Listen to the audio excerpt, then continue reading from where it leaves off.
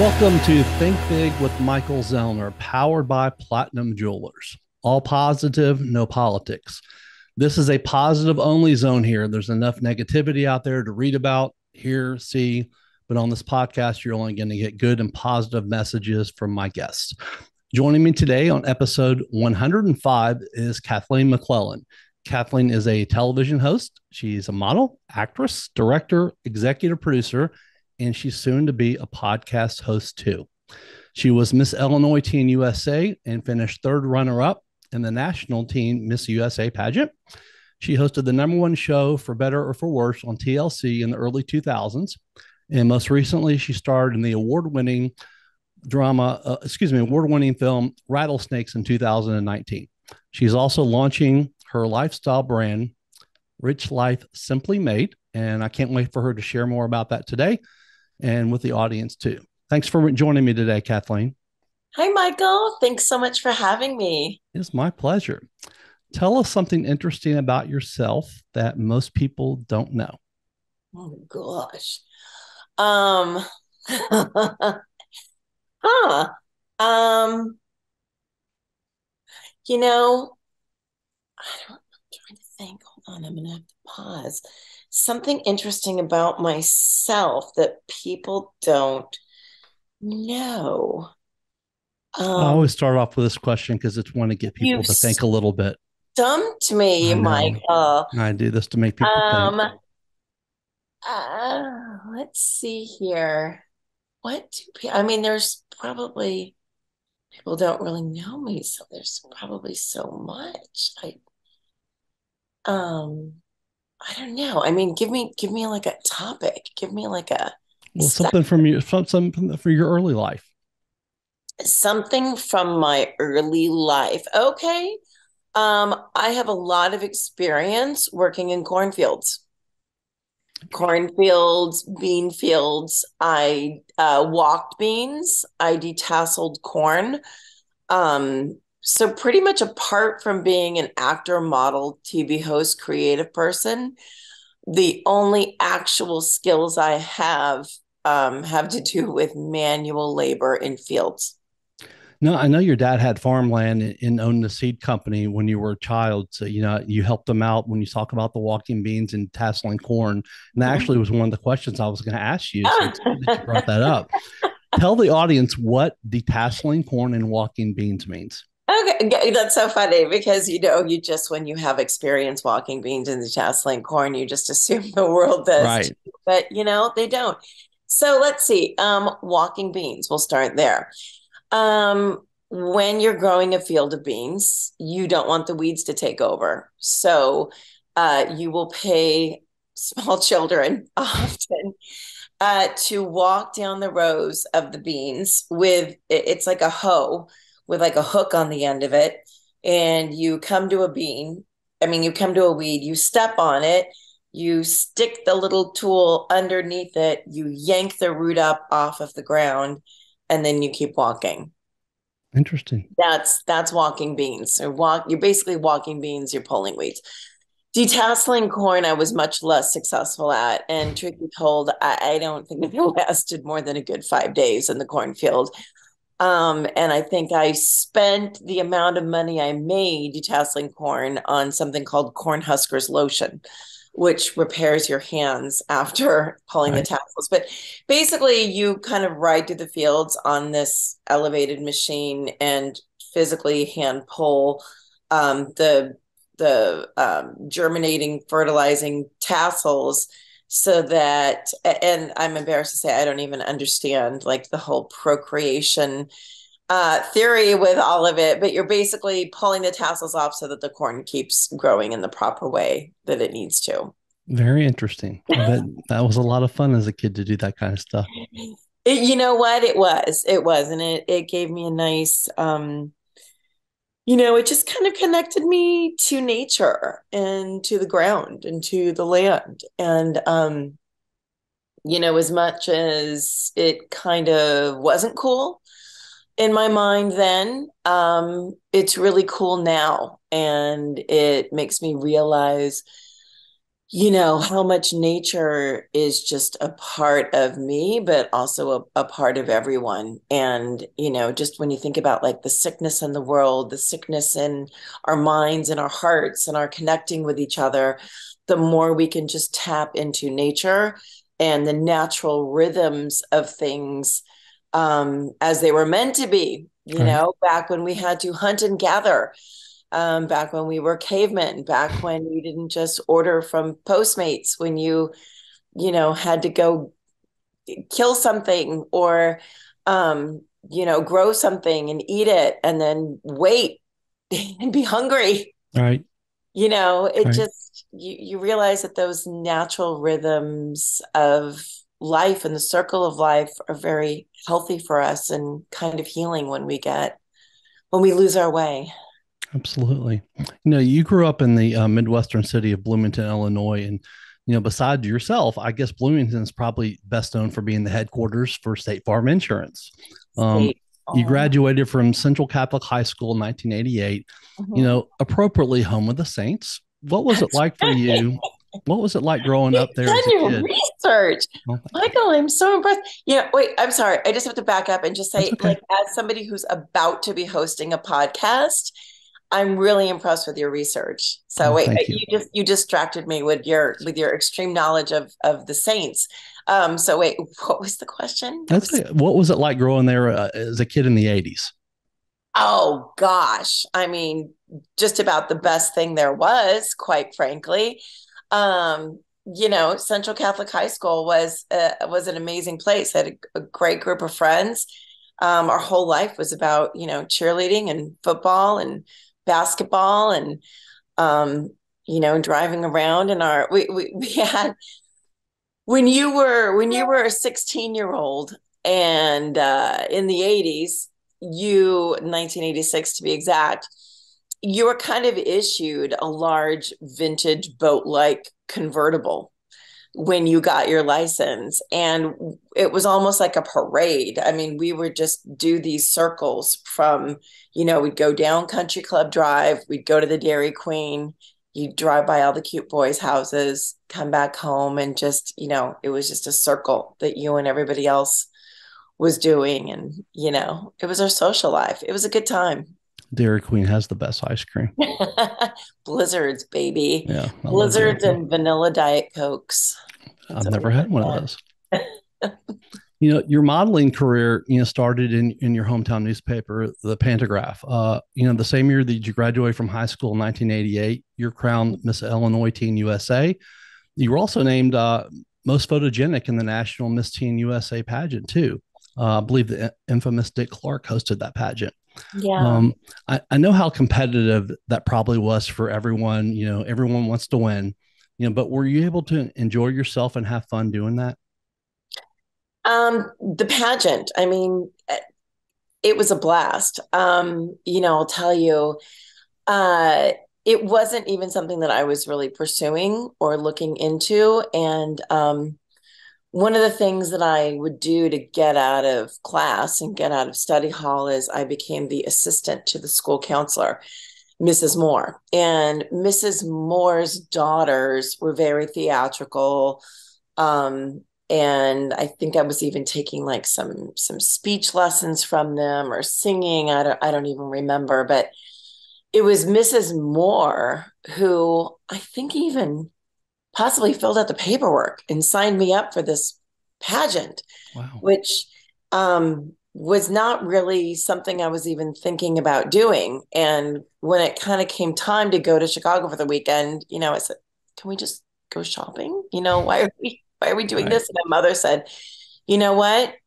This is an honor that somebody thought of you for this, and you've been accepted, and this is the plan, and I think you should just follow through and go do it." So it was one weekend that honestly changed the trajectory of my life that I wasn't even necessarily anticipating. I was going to study journalism, and I had this desire to kind of cover world events and go into war torn regions. And I had this feeling like you could go anywhere. And if you were covering the news and telling the truth, that you were somehow protected. So Right.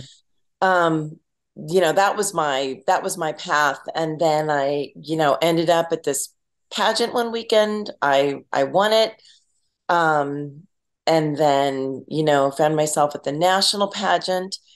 And when I was third place and most photogenic. And then from that, Elite found me, an Elite modeling agency, and they said, we're gonna take you, we're gonna send you to Europe, and we're gonna make you a book, and blah blah blah. And I mean, it was just such a foreign concept to anything that I had ever experienced, and such a great opportunity. You can't say no. So off I went. Right. Now, Um, okay. yeah, but it was fantastic. It was a great experience. I believe Elite was John Casablancas, right? John Casablancas. Yeah. Yep. And they sent Yeah. you to Paris. That must have been a pretty exciting time for you at such a young age. It was a blast. I've always been a hard worker. Um, so, my focus was always on getting up early, eating healthy, being clean, doing what you needed to do to do your best, at work. And so it really kind of kept me on the straight and narrow, because I think there's, a lot of people can run off into modeling and kind of get off track. But for me, I mean, that first year, I left home after graduating. I had a suitcase, no knowledge of how to do laundry, and an address of an agency in Madrid. That was my first stop, and the address wasn't even correct. And Wow.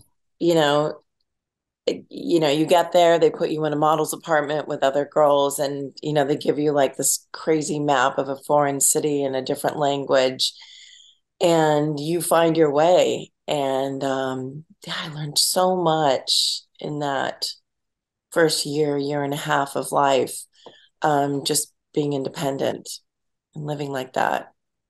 I It's think you amazing. and I've talked, I believe, off camera before. I'm a big believer that there are no coincidences, and with your counselor signing you up the way that happened, and because you never were going to go that way, and you end up winning Miss Illinois Teen USA and going to the national pageant, and end up getting signed by Elite, going to Europe. It happened the exact way it was supposed to happen. You know what? Life is amazing, and it can take you in so many different places. And it's like sliding doors. You can go down a path, and as long as, in my opinion, as long as you keep moving forward, even when you take a wrong path, at least you're moving forward. You're learning life lessons, and you're like, okay, here's this path. Oh, I've learned this about myself. I've learned this about what I can give to the world, but maybe that's a dead end. Pivot, like as long as you're moving forward, every step is a step. Right. 1990, season two, episode 4 of Grand, The Return of Yale Penthouse. I believe that was your first television acting job. What led you, your decision to go into acting, and how did this role of playing Misty in the show come about for you? It's so funny, Michael. Oh my God, I haven't thought of that show in so long. Um, wait, what was the question? What led you decide to go? What made you decide to go into acting? Okay, From okay, modeling to acting, and then how'd the role come about for you? okay. So, how did I decide to go into acting? Without realizing that I was an actor, I've always been an actor. I grew up writing, performing plays in my backyard, doing the hair, the makeup, the costumery, sending out the invitations. And I honestly thought that's what everybody else was doing in their backyard. And my mother later told me, no, that was just you. Right. And so, but I wasn't a theater kid. We didn't really have, it was a small town. We didn't really have that. I don't even think I did the plays in school. I just loved the art of storytelling. Loved it. Like, just, it was what I did. When I had a babysitter, I'd be like, hey, let's write an original song and perform it for my parents when they get home. Like, that was just what I thought everybody did. Right. Um, and Oh, sorry, my ring doorbell's going off. That's okay.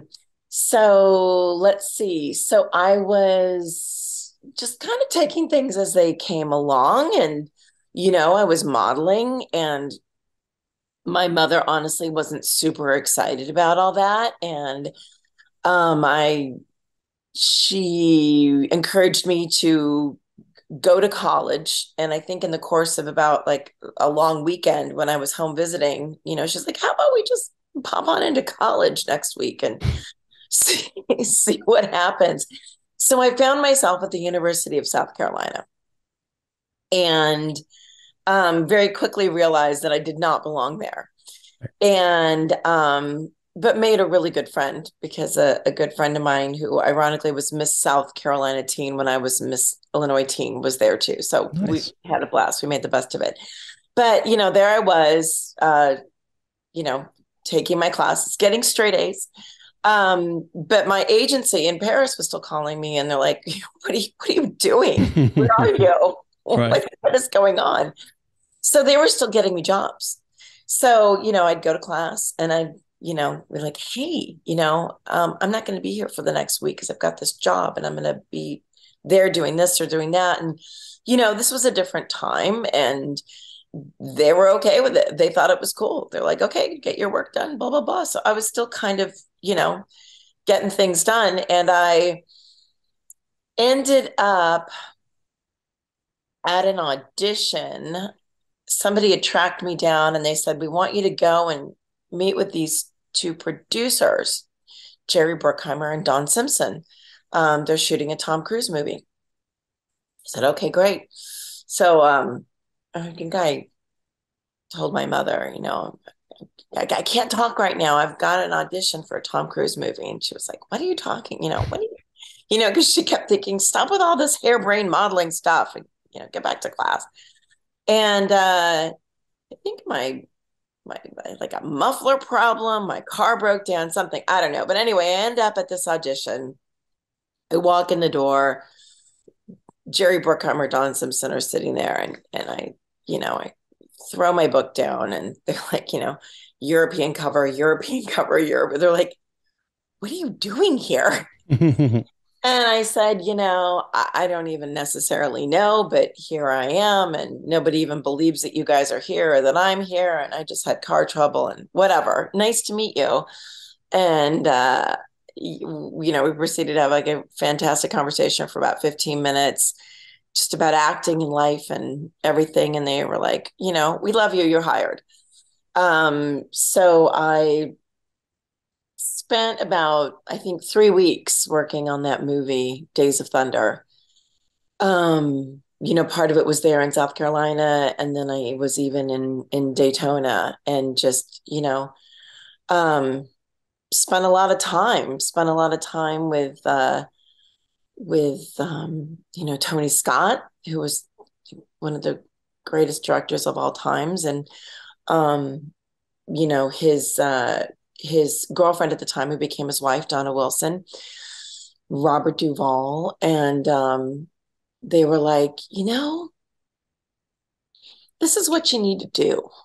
You need to go to LA, and you need to go to the Howard Fine Acting Studio, and you need to study for about 3 months. And if in that summer you don't find yourself on a series, you know, it's just going to happen. Just go and try that. And if it doesn't happen, then go back to school. Right. But they're like, tell your mom you'll go to Pepperdine. Tell your mom, as soon as you're, making less money than your parents, you'll go back to school. Just get out there and give it a shot. So I did. The year that school year ended, I, got in the car, and my mother drove with me out to California, signed up for the Howard Fine Acting Studio, which was one of the greatest things I ever did for myself. And yeah, and then within, I'd say 3 months, I had a series. But yeah, I think my first acting gig was playing Misty on Grand. And a lot of people might not know, the late Tony Scott, he directed so many hit movies: Top Gun, Beverly Hills Cop 2, Last Boy Scout, Crimson Tide. Yeah. And there's a funny story. Tony Scott and Robert Duvall, they made a bet with you.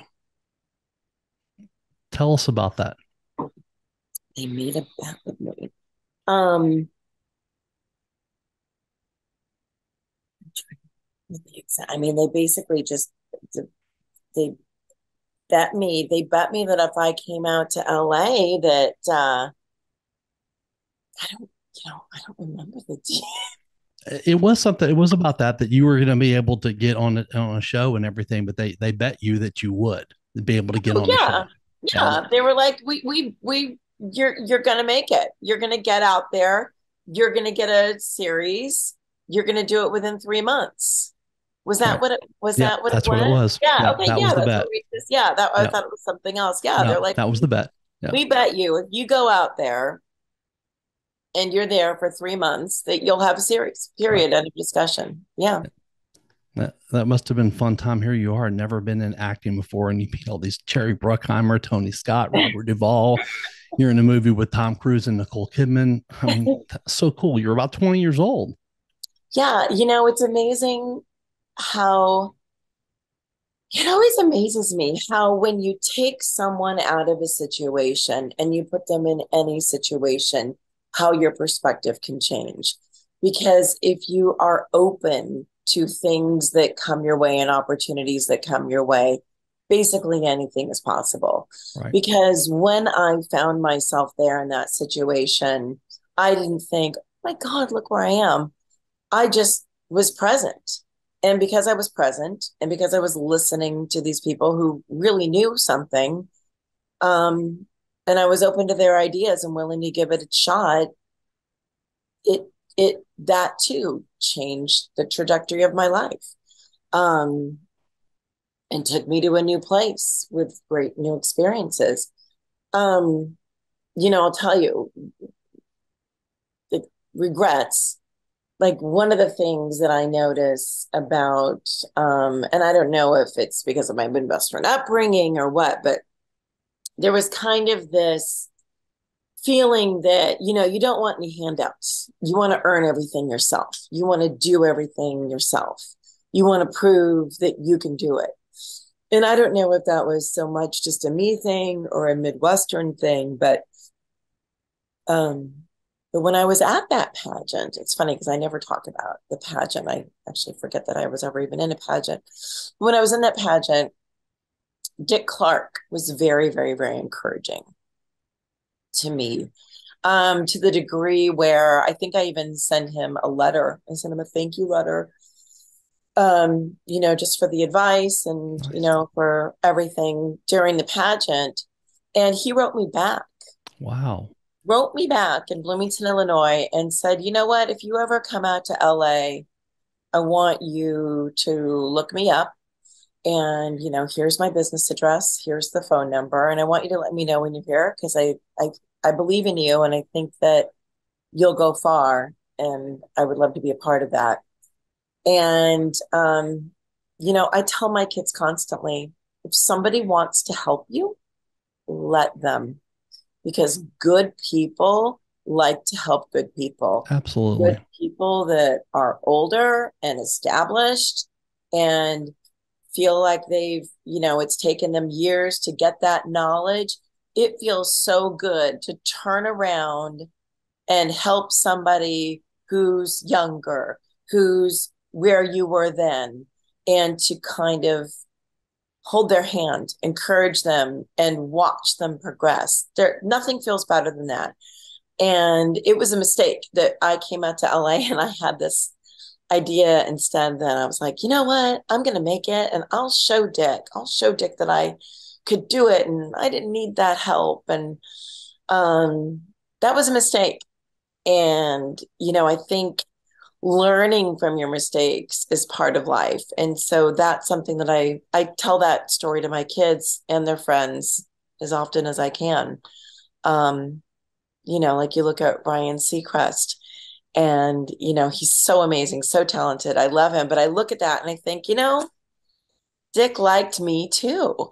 Right. And so I learned a lesson from that. And I tried to try to see the fruit on the trees now and you know, take those opportunities.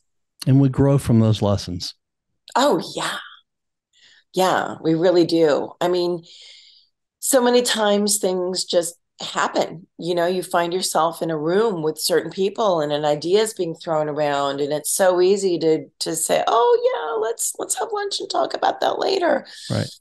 But in those magical times when I have the courage to follow up, when I break free from a pattern, when I do something that's outside of my comfort zone and make something like that happen, um, it never results in anything less than magic.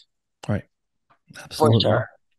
For sure. Are you shopping for a new watch, an engagement ring, any kind of jewelry at all? What's up, Memphis? This is Jaren Jackson Jr. from the Grizzlies, encouraging you all to shop where I shop, Platinum Jewelers here in Memphis. Platinum Jewelers has a big selection of earrings, stockable rings, luxury watches, necklaces, bracelets, really whenever you need. 9387 Poplar next to Fresh Market in Germantown. So if you need anything jewelry related, go to my spot, Platinum Jewelers. You said, quote, I believe that gut instinct and passion make up the roadmap to a life that is rich in experience, deep in relationship, and simple in its theoretical clutter, unquote. What does that mean to you? Repeat what did I repeat? I believe that gut instinct and passion make up the roadmap to a life that is rich in experience, deep in relationship, and simple in its theoretical clutter. Yeah. Gut instinct,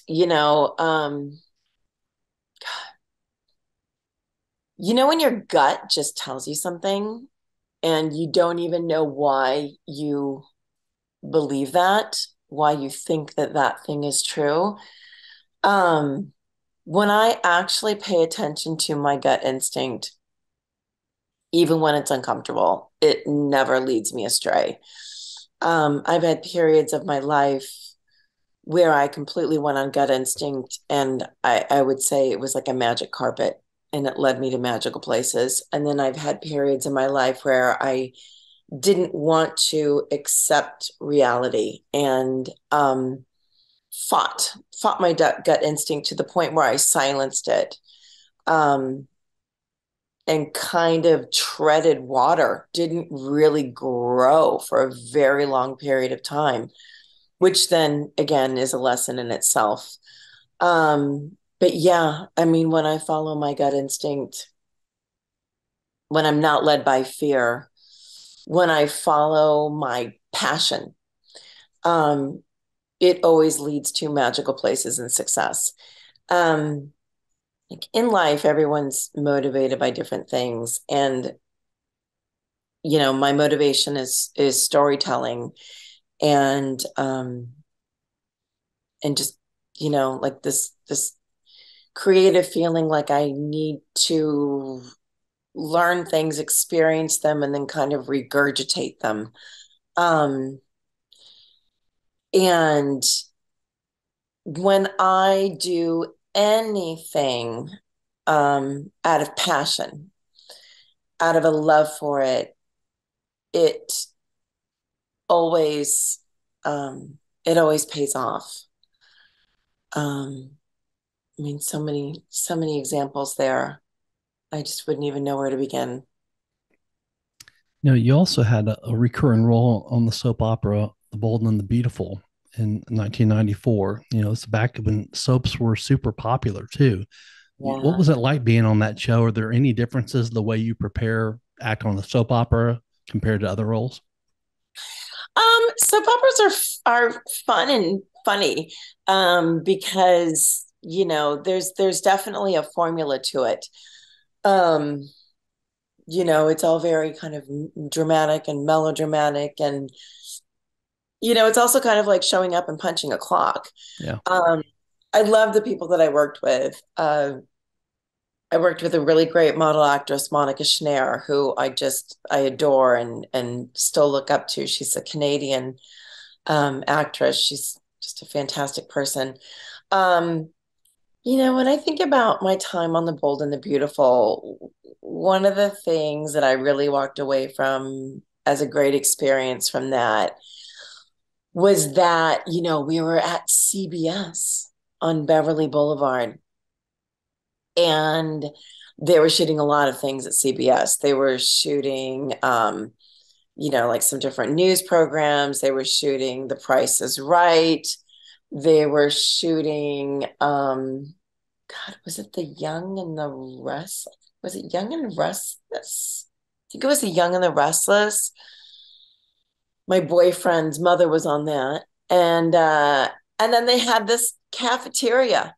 So you'd be walking around, like you'd go in, you'd get in your hair and your makeup, and then there was a lot of makeup, and then you'd put on your robe, you'd have your rollers in, and you'd have your tissues, shoved in your robe so that your makeup doesn't get everywhere. And you're just walking around the hallway, and there's Bob Barker, and there's Carol Burnett, and you Sweet. know, there's your boyfriend's mom.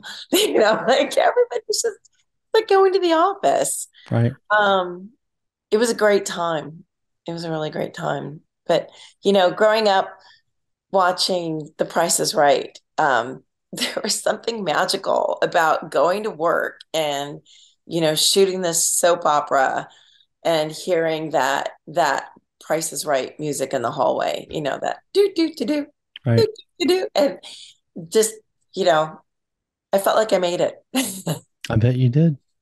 I bet you There's did. little things that make you feel like you made it, Absolutely. and that was one of those sweet little moments that I'll take to the grave.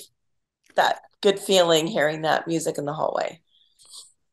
Talking a little bit more about the modeling, you had, several national modeling campaigns for you, including L'Oreal Paris, Hanes, Maui Jim Sunglasses, Sky Vodka, several more. And you started in television commercials for Toyota, Coors, Visa, Budweiser, Chrysler. What did you enjoy most about doing that, representing, major national brands? You know, um, I loved, commercials were literally commercials in print where they were like my bread and butter. When you're a working actor, you it's like this cycle of your trying to get a pilot. You hope that pilot goes to series. You've got your episodes, your episodic TV. Then you've got your commercials running, and you can have like a beer or a credit card, all these different things. So it was like a machine. And yeah, so I've always loved that process of showing up, going all in for something. When you're on the set, you're in your own little world, you're in your own little universe there. And you show up and you are that. Like if you are playing a rollerblader, in a Chrysler commercial, you show up and that your whole life is about rollerblading. Like you have to embody that and you live that, and like jumping into that life and being 100% focused on that for that day and a half, whatever it was, and then leaving. It's like this all or nothing show mentality. That's always felt really good to me. My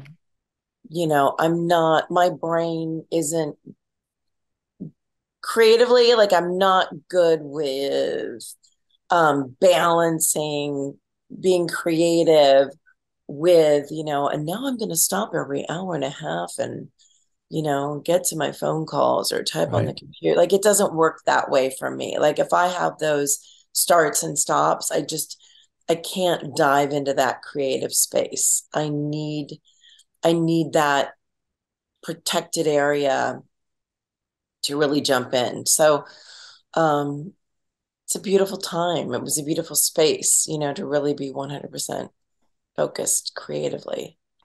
I bet that had to be just a lot of fun for you. Oh, it was fantastic. Yeah. I love You, my job. when you first moved to LA, you went to a commercial acting class. You walked in, your hair all curled in a pink bow. From what I understand, you look just like a beauty queen. You met another young actor there and told her that you needed an apartment. Very next day, you went to her apartment. You guys became roomies. Mhm. Now, she told me that she was not the decorator at all and asked you. You asked her if you could decorate, the place, and you made it beautiful. She said you painted it. Some talents I believe you probably got from your mom. Um, I'm speaking, of course, as you know, your longtime friend, Julie Simone. You spoke with Julie? I spoke with Julie over the computer. Yes. Oh my God. I Now, love Julie. She's the she best. said of you, quote, Kathleen is one of my most fun, creative, and generous friends. She shows up with enthusiasm and can do spirit to everything from a girls' night out, reading a friend's rewritten script, or pitching to help with an event to aid battered women. A true Renaissance woman who can do it all, unquote. That's No. awesome. Tell us Oh. about the Julie that you know and the bond that you guys have shared for so many years. I can't say enough good things about her. She's one of the most amazing, resilient, creative human beings I've ever met. And the apartment that she's referring to, we called it the Barbie Dream Cottage because of the pink decor that we had. So crazy to think about all the fun stories and people and situations that were in and out of that apartment with all of our acting and rehearsing and insanity. Yeah, just sorry, a funny story. I digress. There was an actor who I was in the Howard Fine Acting Studio, and he's a really big guy. He was a big football player, and we were rehearsing a very She told violent, me the story. Go angry ahead and tell scene. it. It's great. So we were, he came over and we were rehearsing. And there was a lot of little old ladies in that apartment building. And I guess they were really scared and ready to call the police because they said this large man is threatening Kathleen. And it sounds awful. And I guess they all had their ears pressed to the door. And they realized that we were having the same argument or fight over and over and over again. Oh, they're just rehearsing a scene. That's LA. You always have to wonder if something's really happening or if somebody's just rehearsing. But yeah, I mean, Julie, oh God, she's so creative. She's so imaginative. She's so amazing. And, I mean, in life, I think we both endured some similar obstacles or uphill roads, I'll call them. And here she is at a place where in life where her kids are off in college, and things have really settled down in her life, and she was finally able to focus on her creativity with no distractions whatsoever. And she went and took a camera and took her sister and went to a fiddle playing contest in West Virginia and shot an unbelievable documentary that she then edited. And it won so many amazing awards, and it has changed her life. And she, like, she's a grown up. We're not 20. Right. And she did it. And the stuff that she's working on now and pitching now is groundbreaking. Awesome. And the stuff that she has learned, the life lessons that she has learned, the hardships that she has navigated, like, you can go through some tough stuff in life, and you just hope that it's money in the bank, that you're going to be able to absorb that, and you're going to learn a lesson, and you're going to regurgitate it out in the form of something creative that helps other people, that makes somebody else feel better about where they're at, that shines a light on circumstances in a different way than we've seen them. And that's exactly what she's doing. And I couldn't be more proud of her and excited for her, or grateful for her encouragement and her always believing in me. And, just the fact that when she does these rewrites of her script, that she actually asked me for my opinion, like, it just makes me feel great. So yeah, love Julie, and don't even remember what the original question was. You answered it. Yeah. Yeah, I saw a great quote from Quincy Jones about Finland.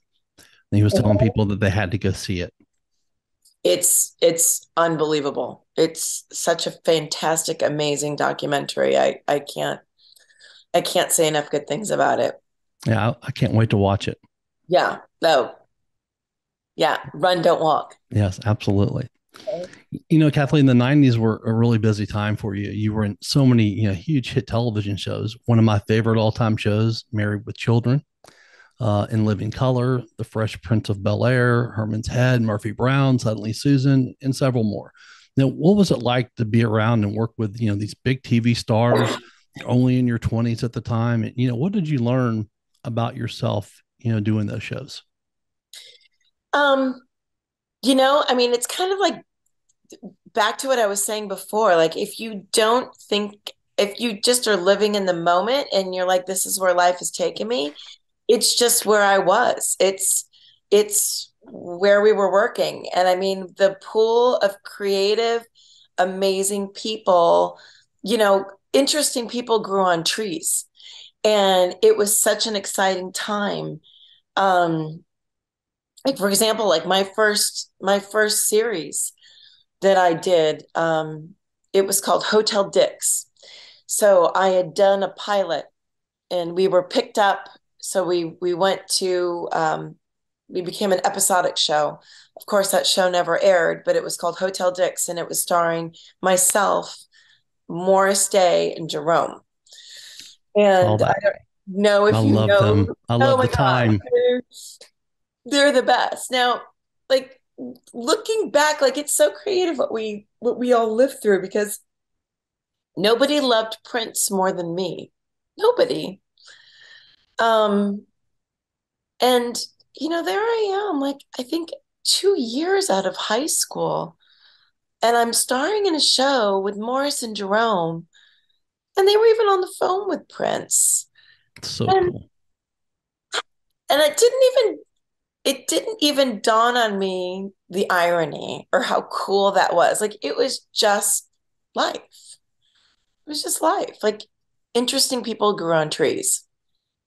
Such good music too. They were such a fun band. Yeah, they're fantastic. Fantastic. Great times. But yeah, I mean, like, every day was like play. Every day was like going to the sandbox. Every day was an adventure. Every day was like playing the lottery. And, if you had a meeting, you had a meeting with somebody interesting. Whether you got the job or not really didn't matter, because you were in the room with somebody who was fascinating, inspiring, exciting, and just the rich experience of life, in that time, having the time to just drive from meeting to meeting to meeting and meet with these people. And, it was just such a fertile ground for ideas and inspiration. And, it's exciting. I bet that was. Quote, my first car is still my favorite car, 1975 Cadillac Eldorado convertible. If you're ever feeling down, take it for a spin. People walk right up to you, moved by your memories. It stirs in their heart. They tell you beautiful stories of the past full of delicious details, unquote. I love that. Tell us what I can only guess was probably just a beautiful car and a few of those memories that you have from it. Well, yeah, my first car was actually in 1976. Okay. Cadillac. That one was a 76. It was white with tan interior. Trying to remember what the nickname was for that car. I don't remember. We all had nicknames for our cars. But I mean, it was the greatest. I loved that car. I never felt as fancy in a car as I did in that car. I think that car actually passed away in a high school parade. Nick Sidoni, my backdoor neighbor, was driving it, and I think he was wearing like a catcher's mask and a clown wig, and I think he was hit in the face with a water balloon by the football players in front of us, and I think we may have hit that car, and that car hit another car. I don't know. Anyway, we said goodbye to that car after that parade incident. But in my heart, that was always the greatest car of all times. And I think it was about 10 years ago, I got that car again. I got that. This time it's a 1975, and it's black with white interior. But man, I mean, when I drive that car now, it's just, I mean, people will literally follow you and pull you over and tell you a story with tears in their eyes. It's, I mean, that literally happened like a month ago. I went and met a friend for dinner, and I never exactly have too much faith in the headlights of that car. So it was a big, I stayed out past dark, and was driving back on the freeway in the car, and somebody was following me, and they got off at my exit, and I thought, well, this is funny. And they came up next to me, and I thought, oh God, what is this person doing? Like they're not going to follow me home. I'm going to stop. And they wanted to tell me a story. Nice. About their vintage car. Yeah. Yeah. I actually want to do spill the beans with some of my ideas, but it's a dream of mine to do a coffee table book and just literally take that car and go from one location to another and spend 8 hours doing it, and just see what people tell you and make I it like into a that. book. Yeah. That's neat. Yeah, you definitely need to do that for sure. Yeah. I actually long story, started on the process, and talked to a producer, art director friend, who, trying to do me a favor, devil's advocate, gave me all the reasons why it wasn't going to work, why it was going to cost too much money, why it was just a disaster waiting to happen. And it was, wasn't going to pan out. And it's funny, I just ran into him the other night, and I had to thank him for discouraging me, because he discouraged me about a 24-hour project about a book. And somehow I pivoted into a much larger, unbelievably time-consuming project, which I won't exactly go into right now. I'm in the middle of it, and I want to get further along before I start talking about it. But it's a passion project, and I said thank you. I think, because of not doing this little tiny itty bitty project, I'm doing this huge project, but. Right. Again, following your passion, Yeah, following your gut instinct takes you to absolutely. interesting places. And I'm definitely on a path right now with that project. I have so much more that I want to talk to you about, including, of course, Good Naked, Bad Naked. I'd love to have you back on for part 2. So not only we can talk about that, talk about your brand, Rich Life Made Simple. And, I can't wait, for you to share with the audience, also about the new podcast that you're launching too. Does that sound good? I would love that, Michael. Thank you so much for having me on. And thank you for doing so much research. You've really made it fun. Oh, it's been my pleasure. I'd also like to thank my new sponsor for the show, which is Platinum Jewelers. I appreciate that. And this has been a lot of fun today, and I can't wait to have you back on again soon, Kathleen. Thanks so much. Thank you so much, Michael. And thank you for all of your encouragement and, encouragement with getting the podcast going. I truly believe that, there's so much, there's more than enough to go around. And that when we meet other fellow creative people, never to look at it as anything but exciting, and Right. working together and encouraging each other, because I feel like more begets more begets more begets more. I've never had an experience where working with somebody and collaborating, created some sort of a competition. Like, it always made more, and and not everybody thinks that way. And I just have so enjoyed getting to know you since you initially called me about being on your show, and I just love working with you and collaborating with you, and really excited about my podcast journey and continuing our podcast journey friendship together. So Absolutely. It's been my pleasure. I've had a lot of fun too, so I appreciate it. Yeah. We will see you soon. You too, Michael. Thanks. Bye-bye.